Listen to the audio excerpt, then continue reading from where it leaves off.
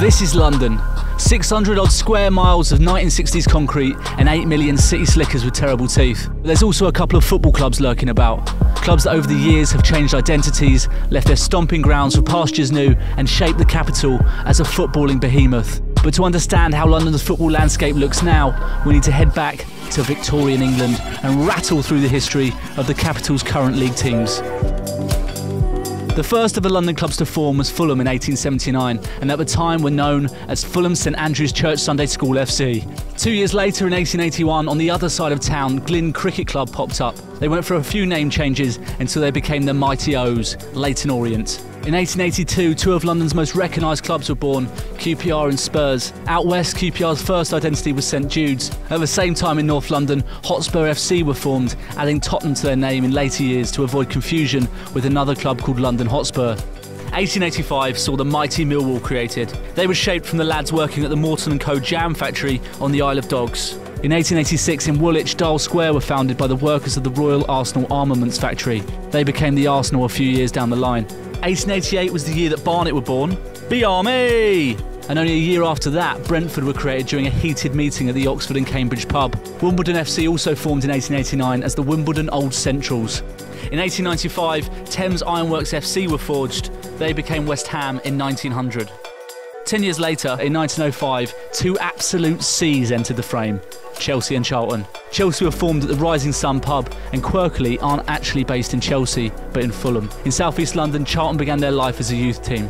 Palace also arrived in 1905 and were created to play on the grounds of the Crystal Palace exhibition building that had been the venue of the FA Cup final since 1895. Right, that's that sorted. Let's blitz through 126 years of history as quick as possible.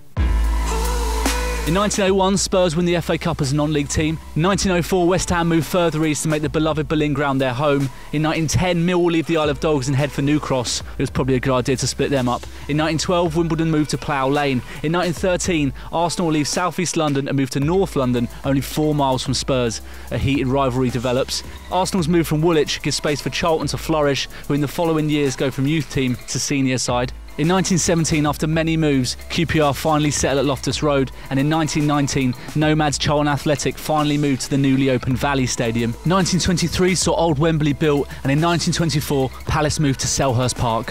In 1928, Arsenal and Chelsea become the first clubs to play with shirt numbers, and 7 years after that, in 1935, Arsenal win their third successive league title, and Brentford win the second division. In 1937, Orient leave Clapton for Leyton. In 1955, Chelsea win the league for the first time. Maybe they do have history. 1961, Spurs become the first club to do the double. 1966, West Ham win the World Cup for England. In 1970, Orient win Division 3. In 1988, after being non-league for the majority of their existence, Wimbledon's Crazy Gang win the FA Cup. In 1993, Millwall leave the old den for the new den in Bermondsey. And in 2000, Charlton win the first division. In 2002, an independent commission paves way for Wimbledon FC to be dissolved. AFC Wimbledon are born out of the ashes. In 2004, Arsenal go the league season unbeaten. Millwall qualify for the UEFA Cup after getting into the FA Cup final, and Wimbledon FC are relocated to Milton Keynes. In 2006, Arsenal moved to the Emirates, and in 2007, Wembley is rebuilt. In 2010, Fulham are the runners-up in the Europa League. In 2011, QPR win the Championship, and in 2012, Chelsea win the Champions League. In 2013, Barnet moved to the Hive Stadium. 2016, West Ham leave the Boleyn Ground for the London Stadium in Stratford, and AFC Wimbledon win the second division playoffs.